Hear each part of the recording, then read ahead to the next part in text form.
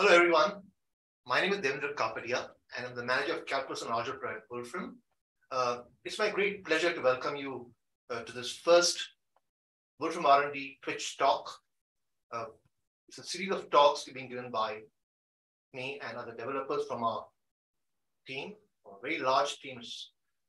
And my goal today would be to talk to you about some recent developments in my own area, Calculus and Algebra, particularly those which relate to version 13.1, which we shipped around a month and a half ago.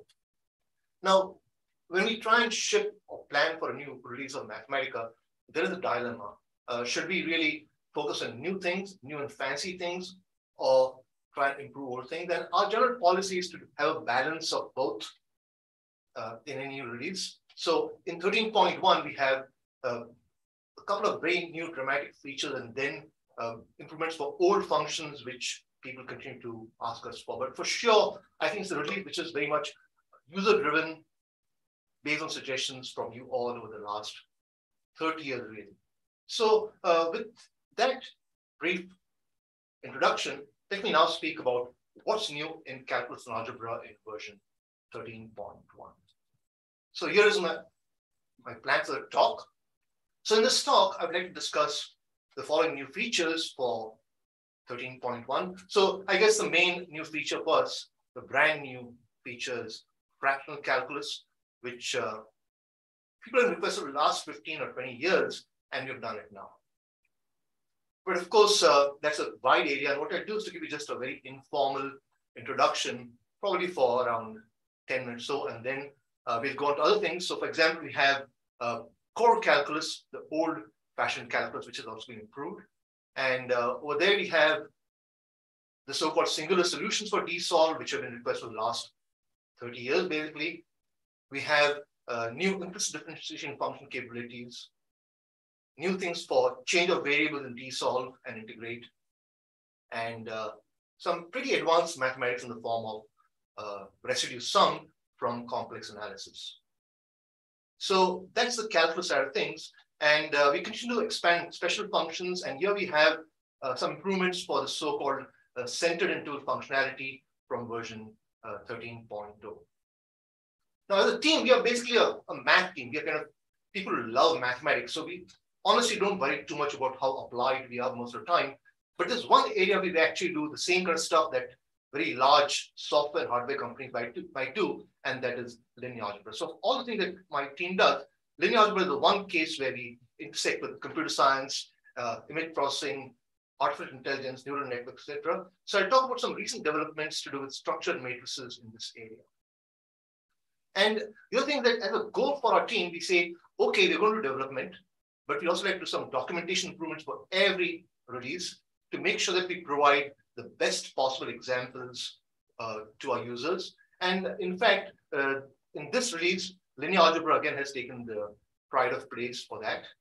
And if that were all we did, then we'd still have some spare time, because really we're an education team. So we need to worry about what do people want to learn from us. We are really the best place to go for learning many things. So over the last few years, we have been developing these online courses for calculus in the areas. I'll talk about recent initiatives. There's been a burst of activity in that area, so I thought I should bring it up because for us, this is part of the regular release cycle.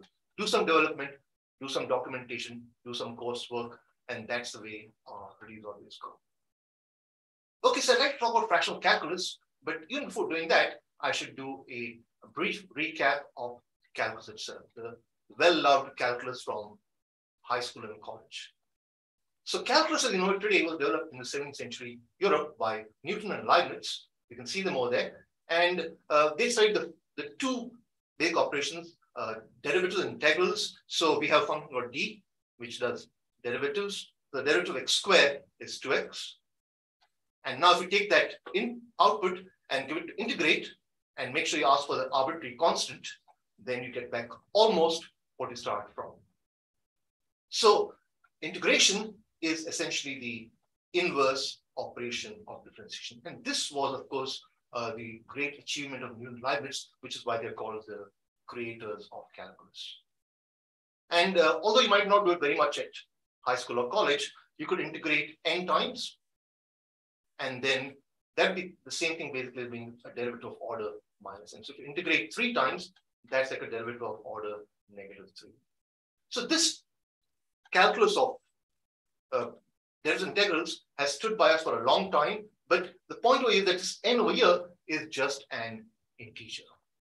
So the question is, what happens if n were not an integer? And that's a question people have asked since Leibniz himself. What is the half derivative of x, for example? And now to really talk about the important question today, which is what is fractional calculus? So fractional calculus generalizes derivatives and integrals to the idea of a fractional derivative. And the word fractional over there simply means that you could have any order. There's a bit of misuse. The fractional way it could be pi or square root of 2, whatever. But you want to talk about derivatives of any order alpha. And this alpha or derivative must have some property. After all, when you do modern science or mathematics, you want to have kind of backward compatibility. You don't want to have something completely new. So it must be equal to the nth derivative of the function when alpha is a positive integer. So if we do alpha equal to 3, that should be the third derivative. And it must equal to the nth repeated integral when alpha is -n. So if alpha is -3, then you must have the third repeated integral. And for all the orders, it must somehow interpolate between the derivatives of the orders. So you see a kind of figure over here, which is worth keeping in mind. So that's the integral, that's a derivative, and all the orders in the middle will somehow interpolate in terms of their graphs. Now, clearly, it's a very loose scheme. So over the last couple of 100 years, lots of people have given their own definitions of fractional derivatives. So there's one due to Riemann-Liouville, which is very important. There's one due to Grunwald-Letnikov, one due to Caputo. And when you study another subject, you realize that the only really difficult part about fractional calculus is remembering all these long names. So something is quite simple. So for version 13.1, what we've done is to implement 2 of these, which are kind of most fundamental, and that's the Riemann-Liouville derivative and the Caputo derivative. Okay, so now I can talk about the first one of them, the most important one from a foundation point of view, that is the Riemann-Liouville derivative. Okay, so we have a new function called fractionality. And what fractionality does is it computes a Riemann-Liouville derivative of function 13.1. So this derivative is kind of a mix of d and integrate. So you do some integration over here, you do some differentiation over there, but how much you do depends upon the value of alpha.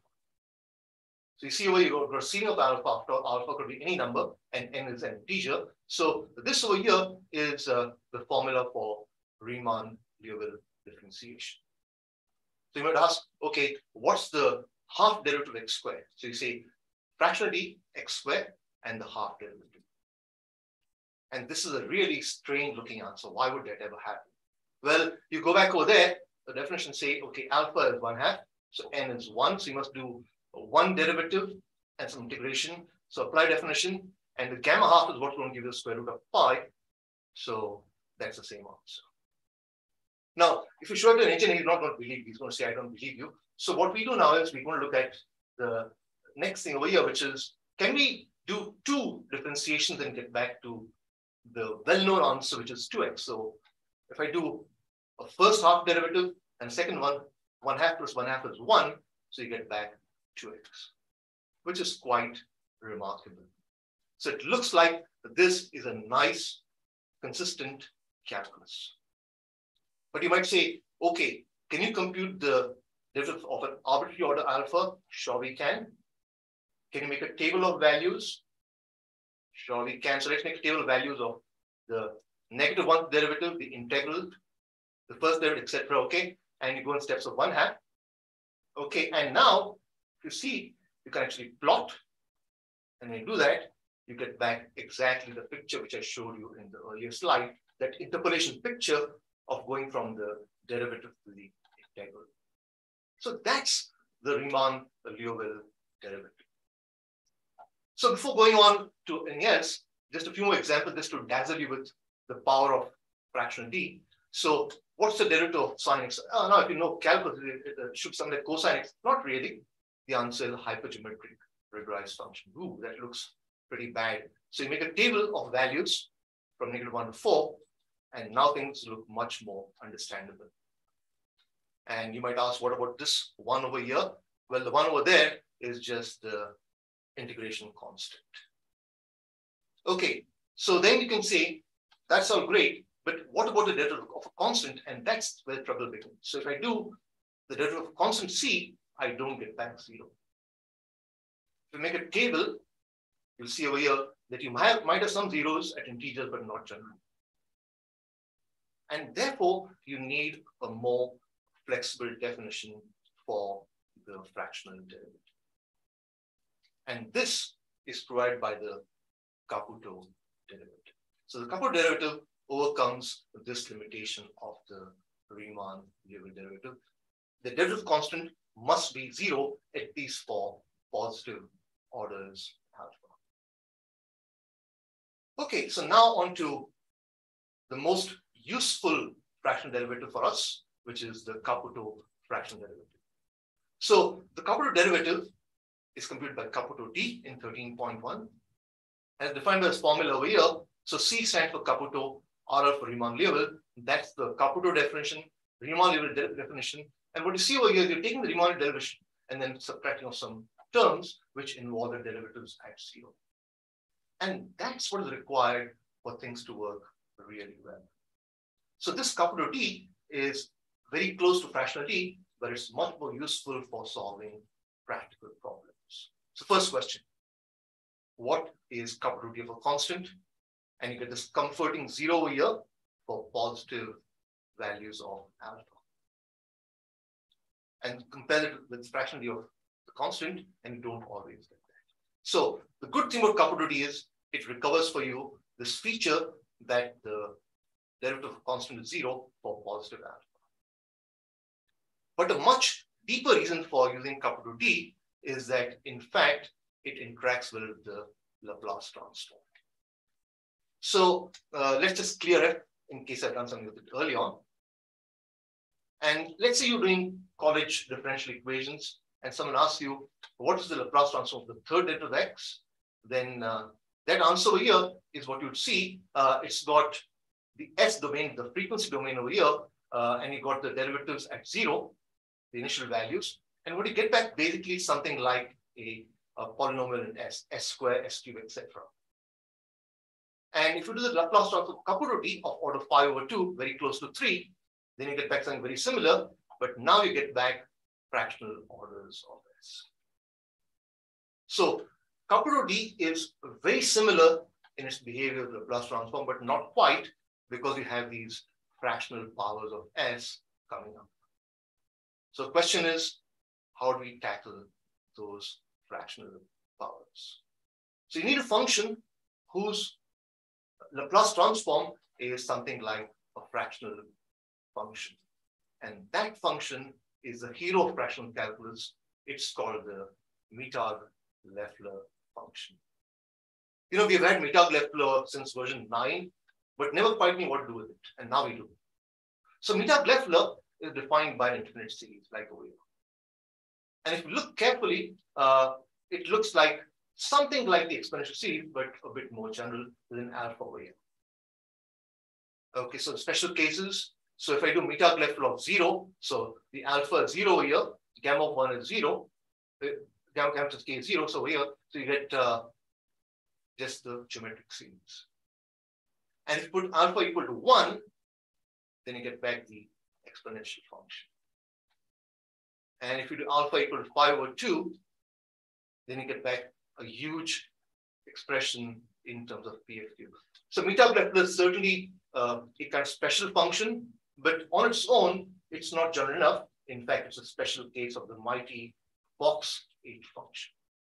So that's Mittag-Leffler of square root of 5. Does nothing to do function expand, but if you go to Fox H reduce, then it gives back the expression for Fox H.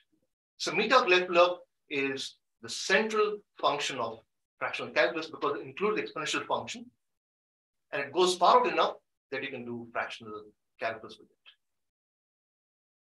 But the important point over here is, what is the Laplace transform of Mittag-Leffler? Keep in mind that we are hunting for a function whose Laplace transform is a fractional function. So if I do the Laplace transform Meter-Leffler over here, this mess over here, and you see why in a few minutes, then I get back a fractional function. So here you are. That's the key to doing fractional calculus. Use Meter-Leffler E for all your work. Now, the denominator over here is a fraction of, like, an algebraic function. So I ask, what are the zeros? There are two of them. I do a complex plot. You see there are two poles over here. And then if I do an inverse Laplace transform over here, then I get back the same Meter-Leffler. So Meter-Leffler is what lets us bridge the gap between classical calculus and fractional calculus. And now I'm ready to talk about the most important applications of fractional calculus, namely fractional differential equation. So DSolve has forever solved ordinary differential equations, partial differential equations, but in version 13.1, we can also solve linear fractional differential equations with constant coefficients. And almost any of them, not all, maybe. You may have missed something over here. So here is a typical example, but instead of D, you have a capital D, and you could have any order over here, like 2.1 in this case. That's a constant over here. That's a linear ODE constant, well, it's a linear fractional differential with constant coefficients. I give some initial values. I take a Laplace transform, plug in the initial values, solve the Laplace transform, do inverse Laplace transform, plot the solution, takes a bit of time.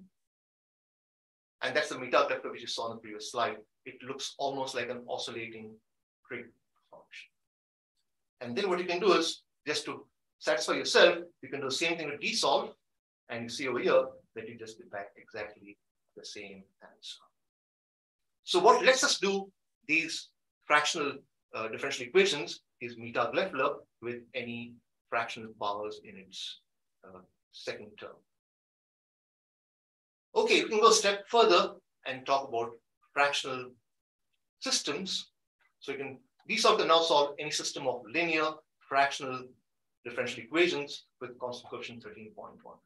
And here there are two methods. There is a classical eigenvalue method and also the Laplace transform method. Okay, so here's a system of equations. That's a matrix over here. So you say vectors, and now DSolve knows, okay, I have a matrix system of fractional differential equations. Now, if you're doing ordinary calculus, then the derivative of sine is cosine, the derivative of cosine minus sine. So the answer would be like sine and cosine, something of that sort. In this case, oh no, we got this big mess. You plot it, and now it looks hopefully a little more understandable. There you are. It's almost oscillatory with a bit of damping. You plot it. I didn't know what the answer would be when I did it the first time, but I was surprised to see that in fact the answer in this case is, well, you've seen just a minute what it is. It's a spiral. So this beautiful spiral is a solution for the most basic system of equations in fractional calculus. And I was rather amused to see that people have actually made the new fractional calculus work also for PDs, although we never intended that to happen. Okay, so sometimes you do things and you don't expect some development, but they do happen. Okay, so with that, I can now go on to classical calculus, and the first theme over there is singular solutions from DSolve. Now, so Mathematica 1 shipped in 1988, and around 1990, the first request for these singular solutions started to come in. There was Jerry Kuiper, who in fact was kind of the father of numerical computation in Mathematica. He said, you're missing this singular solution from DSolve.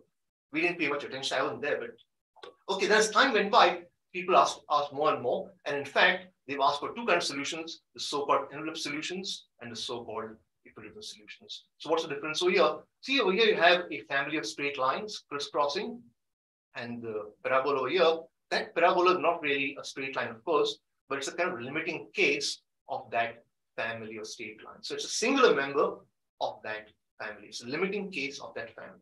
And here is the kind of plot you might have seen, your governor of your state during the COVID pandemic, where you have these curves showing you the vaccination effects on the population, and things start out 0, they quickly increase, and then stabilize once people start getting vaccinated.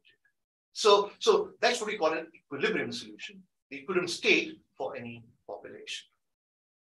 So if we just do a D-solve for a nonlinear first order ODE like this one over here, it's nonlinear, then what you get back is just the general solution. In fact, this is exactly the solution over there. It's a family of straight lines depending upon C1. As you vary C1, you get the different solutions over here. Okay, then you could say include singular solutions goes to true.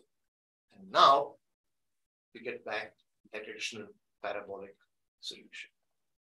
So singular solutions are a long-time request, and what you've done is to introduce them in version 13.1, but a little carefully, it's an option because we realize that this is a very expensive computation. It's like searching for a needle in a haystack. It's taken us 30 years. I think that anything we do with it is, I would honestly say, very, very risky beyond what we've done right now, but we'll continue to develop this. But it's nice to see a 30-year-old suggestion falling in this new release.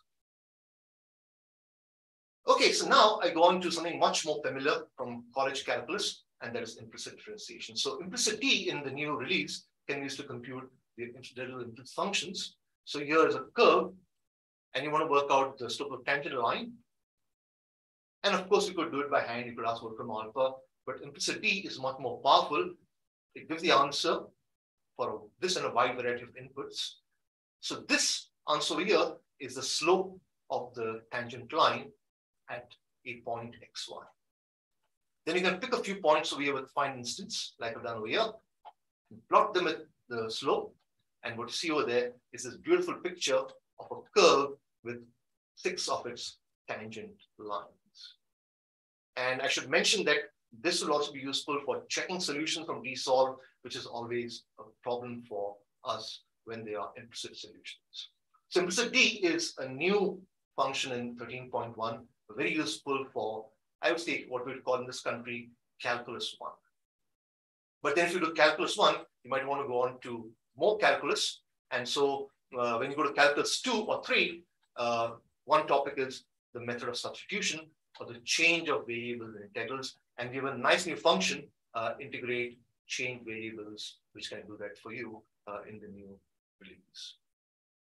So this new function works on a large number of inputs, indefinite integrals, definite integrals, and also multiple integrals. Okay, so a simple example, I give it an inactive integral. You see, it's inactive over here. If we didn't do that, nothing would happen. So I say, here's the trig integral. What do? You put t equal to sine x, and things cancel out, basically. So if you apply integrate change variables to it, then what you get back is what you get in calculus 2 after substitution. And you might want to check what the answer is. So you can do an activate, which is the inverse of inactive. You get back 1/2, which is correct in this case. Or you could simply compute your integral and you get back the same 1/2. But then you could get a bit more ambitious and talk about calculus 3 and talk about the change of variables for multiple integrals. So here is an inactive integral, which is in 2 dimensions. Okay, so I create it. That's a familiar example from, from the calculus 3, I would say multivariate calculus. And the question is, how do you solve it? Well, obviously what you do is to switch to polar coordinates. So you tell this change of variables function, Cartesian to polar, and I get back this beautiful simplified integral. So this might take a couple of minutes to do it by hand, activate it, and you can check the answer again using the old-fashioned method, which is just integrate. Okay, so let me do that over here, and I will get back the same answer. So this over here shows us that we actually have a nice new way of doing change of variables. But people don't want to just integrals; they also want to do differential equations. So over a number of years, people have written their own little change of variables in differential equations. So we said, let's try it ourselves. So this new function of D-solve change variables can be used to apply change of variables in differential equations. And there's quite a powerful function that works for both ODs and PDs. Yeah, I do see some questions coming in. I'll try and find time for them at the end of the talk. I promise we'll try and get to them. But for now, let me just pursue a little bit more and talk about this wonderful thing called D-Sol chain variables.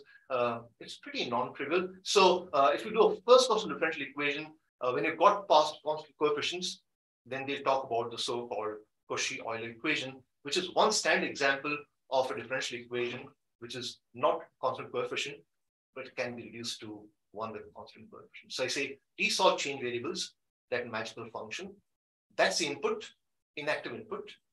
I say set x equal e raised to t, or maybe in college you might say t equal log x, doesn't matter, and you get back this beautifully simple answer. So I think it's very elegant that something as complicated as this gets done automatically by the new function. And I recall when I was a student probably in my master's, the professor loved, I would say, like troubling us maybe with hard chain of variables. They tell us, take the Laplace equation in so-and-so point system and transform it. Well, of course, to do that was hard enough. And those days, even hard to get a place to check them. But now, with these chain variables, you can at least check your answer for this Laplace equation in polar points. So go from Cartesian to polar, and you get back, when you do this, you get back this wonderfully simple expression. Okay, so my point over here is just this, that we have these new functions which should be quite useful for not just calculus, but beyond that for differential equations. And now I'm going to go a step further and put my feet into something that's really, really difficult, which is complex analysis. So here's my 2-minute introduction to complex analysis. So complex analysis is, for the major part, concerned with the study of what are called holomorphic and meromorphic functions in the complex plane. Those are big words, but that just says that either you might have a function which has got no issues, holomorphic, or meromorphic would mean that there are a few singularities. And there's a famous theorem in complex analysis called the Cauchy residue theorem, which will let you compute integrals of complex functions along curves in the complex plane. And the key to that is to compute the sum of what are called residues. So residue sum in the new release will compute the sum of the residues. What's the residue? Well, it's the first term, the first bad term in the series expansion of a meromorphic function. Okay, so here's an example. That's a function, a complex function. And you want to compute the integral of this function along the circle with center at the origin radius 2 in the complex plane. So this example is from a book by Churchill and Brown, a very popular book. So what does the function look like in this area? Let's see. Let's plot over here. And that, in just half a minute, is a plot on the title slide for today. So you see there are 5 singularities over here, 1 from here and 4 from there. So what residual sum does, it will just compute all of them for you and add them up in a flash. And what the theorem says, this famous theorem, is that if you do 2 pi I times that, then you should get back the integral along that contour. And you can check the answer with symbolic integration. This is exactly what we've been doing since 1990 internally. So that's the conversion to exponentials, integrate, and you get back just the same result. So the residue sum essentially reduces about 3 chapters of complex analysis to 1 single function. So I think it's a very nice achievement. It's not something that came out in a day. It's taken 3 or 4 releases to come to this point. And we, of course, want to go further and do some more complex analysis in the near future. Okay, so now I've finished the calculus portion, and I now go on to what I talked about early on, which is improvements for linear algebra. So, when you work with linear algebra, it's often very easy to specify a matrix and very hard to actually work with the output. So these matrices are called structured matrices, like the identity matrix can be specified by just the order. And what we've done in version 13.1 is to introduce these 6 new special structured matrices. So these matrices will not give you the answer straight away. They'll return something called a structured array, which kind of encodes the answer, but doesn't give it to you unless you are eager for it. So the point is that these have been optimized for all kinds of operations. So here's a popular request from users. Give me a block diagonal matrix with that block and that block. And you see, get back over here, this blob over here doesn't look very nice. But if you do a display in matrix form, it looks just like it would if you would actually write it out. Or you could even do an array plot. You could compute its determinant, or its trace, or its inverse. And what you see over here is that when you do the inverse, we actually get back another block diagonal matrix. Now, the nice thing about these matrices is that they know a lot about them. They're self-aware. They're like intelligent matrices. So you can ask this matrix, okay, what are your properties? It'll tell you, I know about my blocks. I know my permutations, what have been done to make me nice and structured, etc. So then you can ask it, okay, go ahead, tell me what your blocks are. And sure enough, it'll tell you what the blocks are from the definition. Then you can ask it, okay, what are you good for? And it'll tell you, I'm good for so many functions. So each of these matrices have been optimized for a very large number of linear algebra functions. And the point is, now you have a kind of structure which recognizes the whole system and makes things really easy. So you might get like, 100-fold speed up for anything over here. Okay, so our plan is to add more structured matrices in the near future. Okay, so I still see questions coming in. I promise you'll take them later on. I saw one from Ali Hashmi. I thank you very much, but just give me a few minutes, I'll wrap up, okay? So that's the structured matrix program to try and build back these efficient structures, which can then be used by ourselves and by people outside, and eventually to let you build your own structured matrices.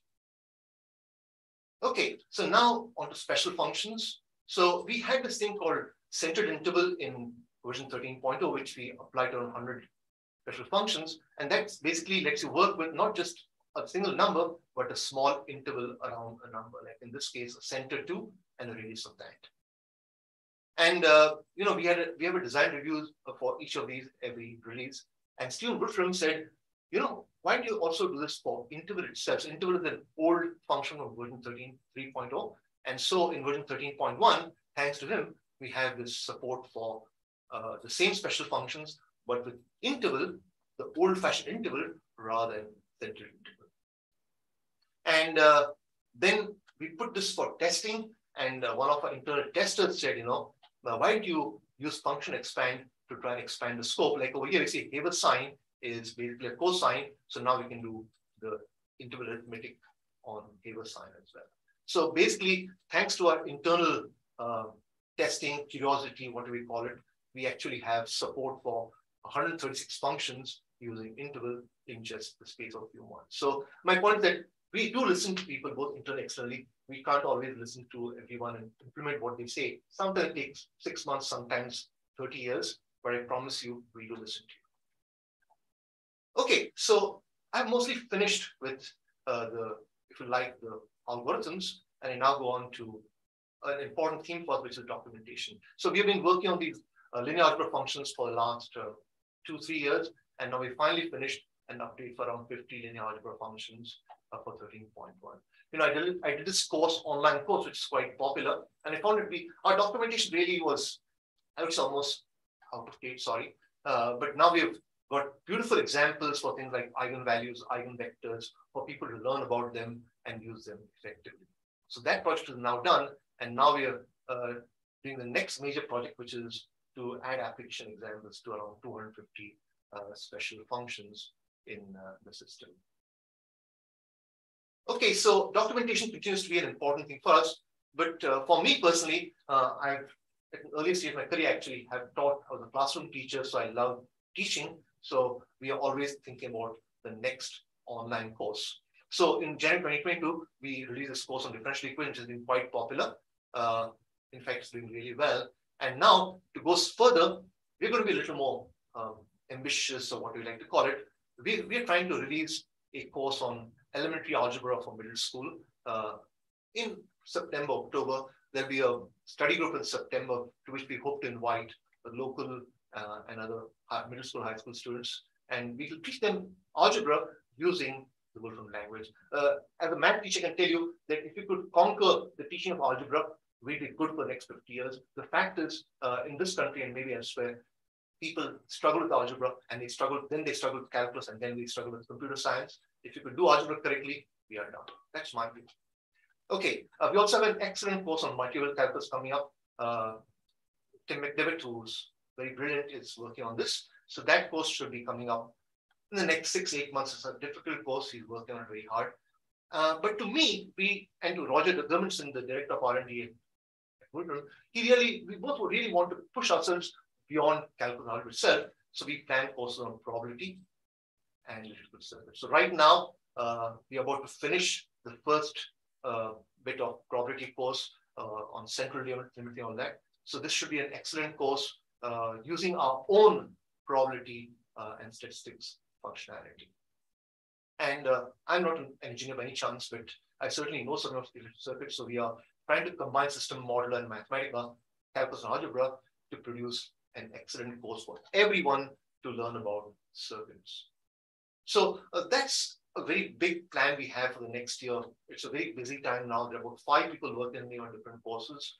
But it's also very exciting to see that this initiative began about 5 years ago is now really taking fruit, and we are really seeing good results from it. Okay, so I really am done, and it's time for me to thank you all.